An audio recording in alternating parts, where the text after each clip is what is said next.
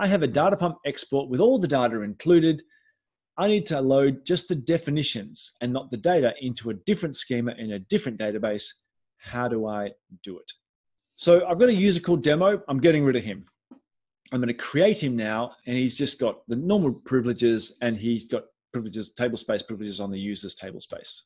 To have a nice set of information that I can data pump out and load in the Scott schema, which is going to be our source, I've got the Scott tables, obviously, but Scott by default doesn't come with any PL SQL. So I thought we'd put a little PL SQL routine in there just to make sure we pick up that as well. And so this is how DataPump works to actually export an entire schema. Most people are very familiar with this. It's simply XDP, username, directory, dump file. And because I logged on as a particular account, not a DBA, it simply unloads that entire schema. It runs relatively quickly, and we're done. How do we get it back in? I'm importing as a DBA, and I simply remap the Scott schema to demo. And so this is your stock standard DataPump import. And it says it imported 14 rows, 4 rows, etc. Now, this isn't what the first person asked. They asked for just the DDL. But I thought we'd start with this one, just the most simple, straightforward export import showing how we go to a brand new schema. And this could even be in a brand new database. We use the remap schema command.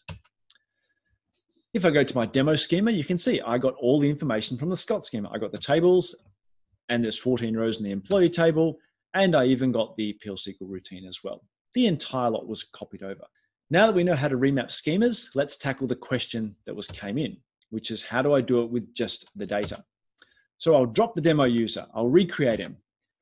There's my same Scott sample prop. I didn't need to recreate it, but it's still there. Let's do my import again.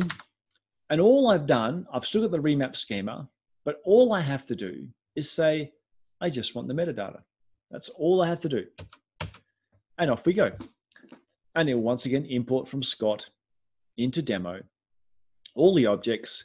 This time we don't see a list of the tables, etc., and the rows. I go into my table, and here's the thing that's important to realize. Yes, I created all the tables. I even created the statistics that came across from the export of Scott.